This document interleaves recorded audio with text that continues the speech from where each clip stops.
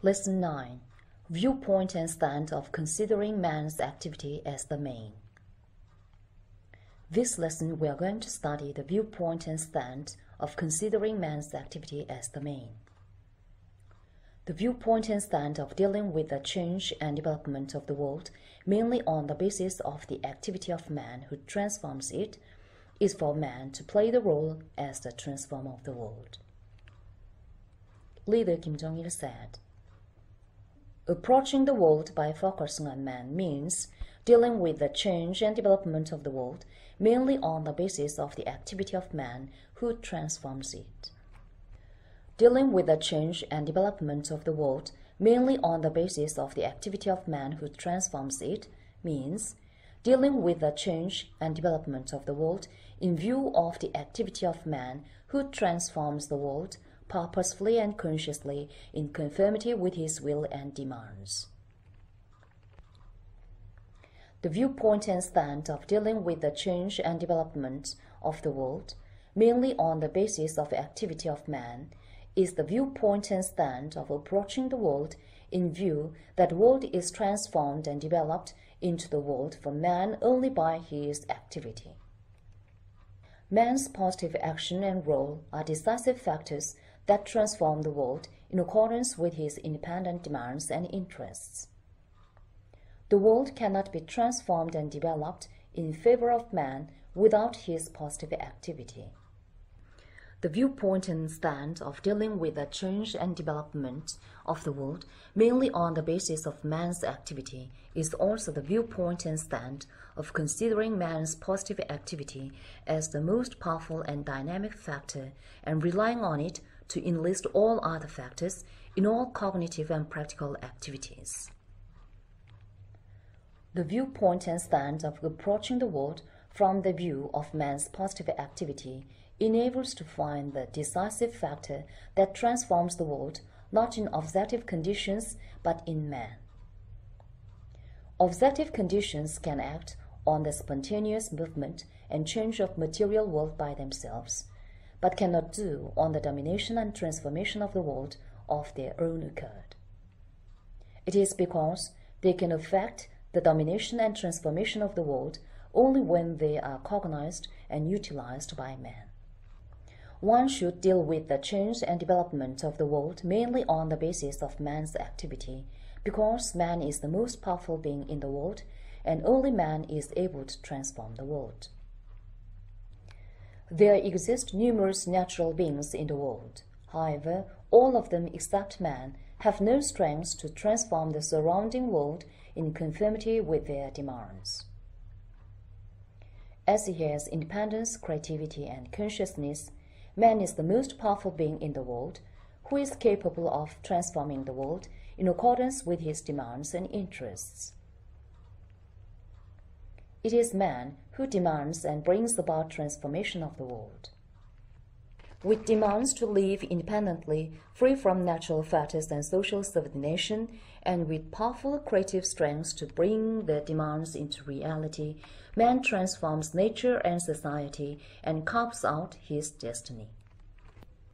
The world is transformed into the world for man thanks to such a creative activity of man, the most powerful being in the world.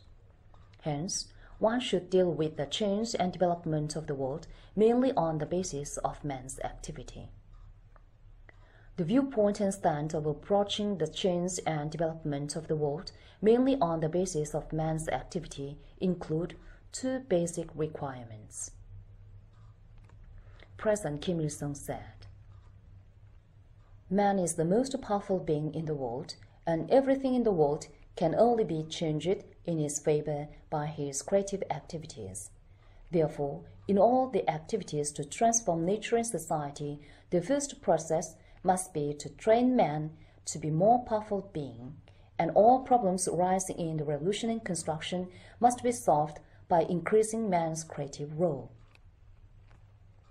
One of the main requirements in the viewpoint and stand of dealing with the change and development of the world, mainly on the basis of man's activity, is regarded as the first process in all activities of transforming nature and society to train man into more powerful being.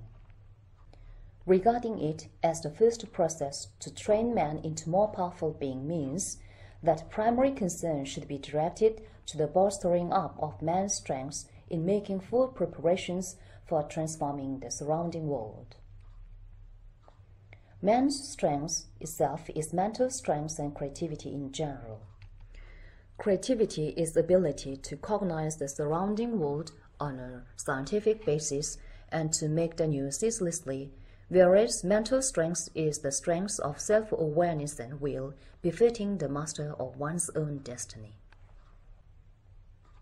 In order to transform nature and society, it is imperative to regard it as the first process to train man into more powerful being. Man sees, hears, feels, and accepts as much as he knows, and makes as much practical activities as he is prepared scientifically and technically. The more powerful mental strength and the higher creativity he has, the more accurately man grasps the law of movements of the world, and the more effectively man transforms nature and society. Education is the most typical form of training man into more powerful being. Conducting successfully the education that trains man into more powerful being is immediately thoroughgoing application of the main requirements of the Juche-oriented viewpoint and stand of dealing with the change and development of the world, mainly on the basis of man's activity. Another of the main requirements in the viewpoint and stand of dealing with the change and development of the world, mainly on the basis of man's activity, is to solve all problems arising in cognition and practice by enhancing his creative role. The fundamental method of correctly solving all problems in transforming and developing the world is to make man conduct positive activities with a high sense of self-awareness. Here, making him display strong mental strengths is of more significance. Giving full play to creativity is inconceivable without displaying mental strengths. Man is unable to brave encountered difficulties and fully utilize the might of material and technical means unless he displays his mental strengths and creativity to the full. Today, man's role to change and develop the world has been enhanced remarkably.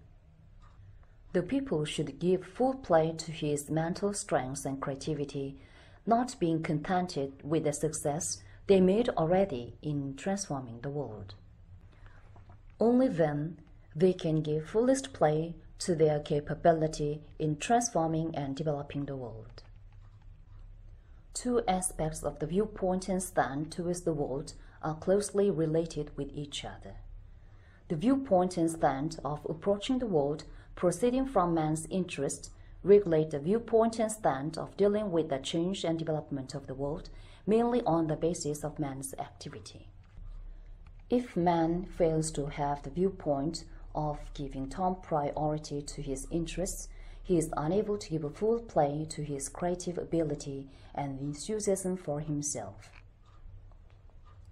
The viewpoint and stand of dealing with the change and development of the world, mainly on the basis of man's activity, guarantee the viewpoint and stand of approaching the world proceeding from his interests. It is possible to approach the world proceeding from man's interest only when the viewpoint and stand of regarding man's activity as the main is maintained. It is also possible to transform the world to make it serve him only by his creative activity. Therefore, only when the change and development of the world is dealt with mainly on the basis of man's activity is it possible to approach the world proceeding from his interests. The Juche-oriented viewpoint and stand towards the world is the original viewpoint and stand that expounded correctly the scientific methodology of all cognitive and practical activities of man for the first time in history. The Juche-oriented viewpoint and stand towards the world is the most scientific philosophical methodology for all cognitive and practical activities of man. The Juche-oriented viewpoint and stand towards the world is the scientific methodology that embodied man's nature correctly. Man's nature should be correctly embodied if the viewpoint and stand towards the world is to be scientific. This is because the cognitive and practical activities of man are the process of fully displaying his independent, creative, and conscious nature. Man's cognitive and practical activities are the process of setting up aim for cognizing and transforming things and phenomena in the world with his independent demands and interests, and of enlisting his creativity to realize the aim purposefully and consciously. The viewpoint and stand towards the world proceeding from man's interest thoroughly applies independence and creativity, the nature of man. The Juche-oriented viewpoint and stand towards the world is the scientific methodology based on the correct view on the world. It is the view on the world clarified by the Juche philosophy that man is an only master, the only transformer of the world, with independence, creativity, and consciousness, and the world is dominated and transformed inevitably by man. The viewpoint and stand of considering and approaching the world from the view of man's interests are always derived from the view that the world is dominated by man. The viewpoint and stand of dealing with the change and development of the world from the view of man's positive activity are originated from the view that the world is transformed by man. The Juche-oriented viewpoint and stand towards the world is revolutionary indeed. It is because it makes the people have high sense of self-awareness of being masters of the world and their destiny. The man-centered viewpoint and attitude towards the world clarified that one should approach the world proceeding from man's interest and deal with the change and development of the world mainly on the basis of his activity, thus making the people have a sense of high self-consciousness of being masters of the world and destiny. The Juche-oriented viewpoint and stand towards the world becomes the most revolutionary one because it makes the people transform the world and shape their destiny with success.